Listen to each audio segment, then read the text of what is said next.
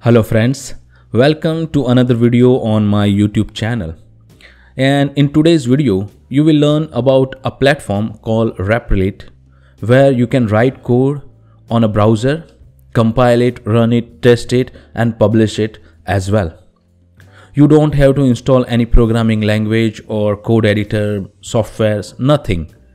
You just open your browser, write the code, run the code, test the code, and the work is done. It is deployed as well. So let's get started. This is going to be a very exciting video. Here I am on my Replit account. You need to create account with Replit.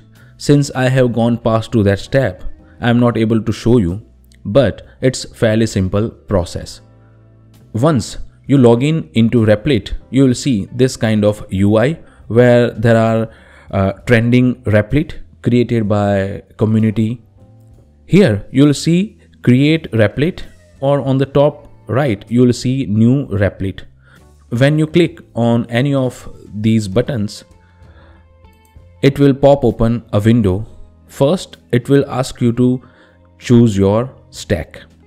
So there are so many stacks available. I'll use Python for this demonstration purpose, and I'll title it like demo Python server. I'll hit create Replit. It will take few seconds to initialize the server and everything.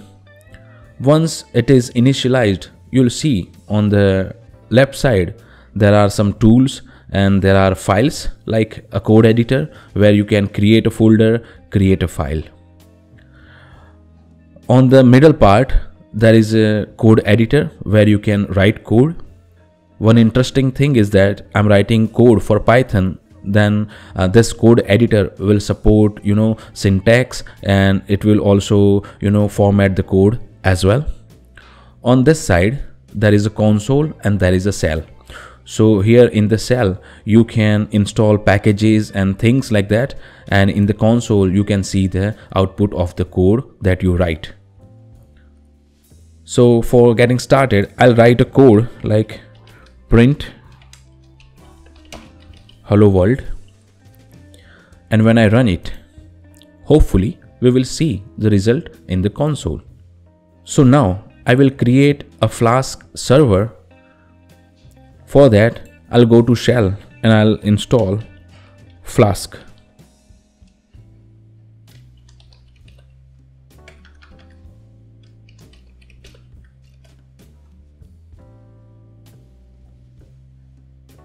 Yeah, it is installed.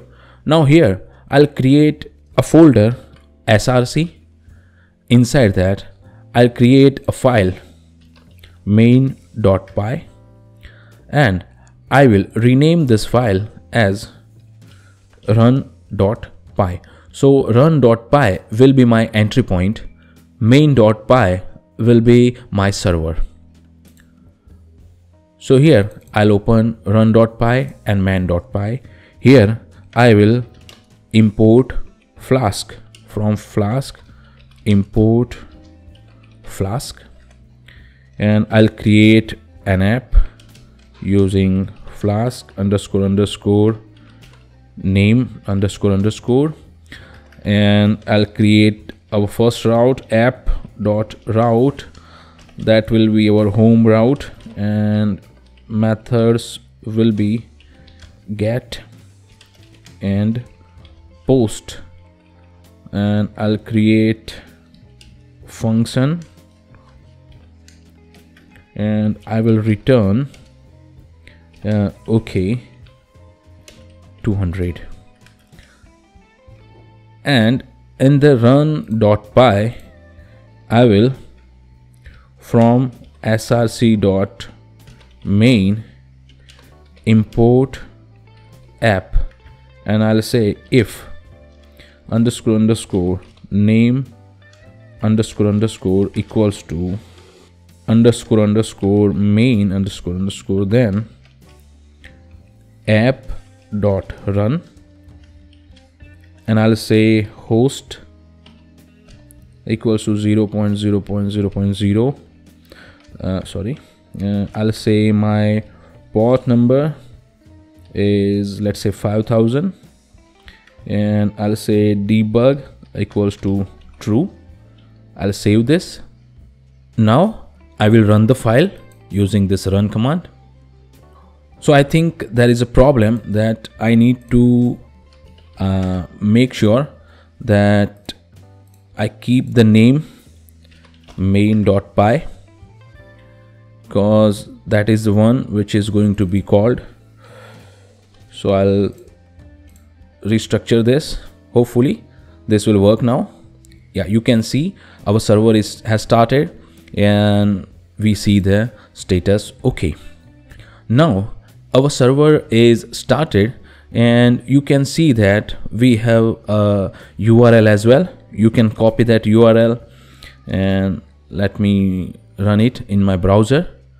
Hopefully you will receive OK status here. Yeah, it is working and you can see we got OK status. Here I would like to show you one interesting thing. There is a secret, and this secret is kind of environment variables. So for example, let's say my key is something and I have value, and I'll add this secret file. Now we can access this secret file in our application by, first we need to install a package. So I'll install pip install python.env.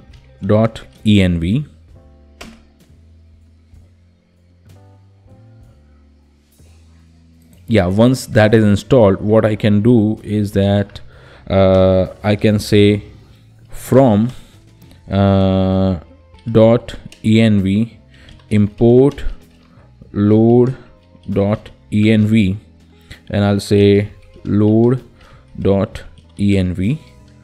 and I also need OS, so I'll say import OS, and here I can just print os.getEnv. My key name is key, so it will fetch the key for us. So if I go to console and if I run it again, you can see we got value printed here. So in this way you can pass secret into the platform and use it in your code. So I guess this is it for this part of the video, and in the upcoming part we will use this platform to connect with Dialogflow webhook. So stay tuned for few videos coming on my channel. If you like my work, please consider subscribing to my channel. It helps. Thank you for watching. Peace.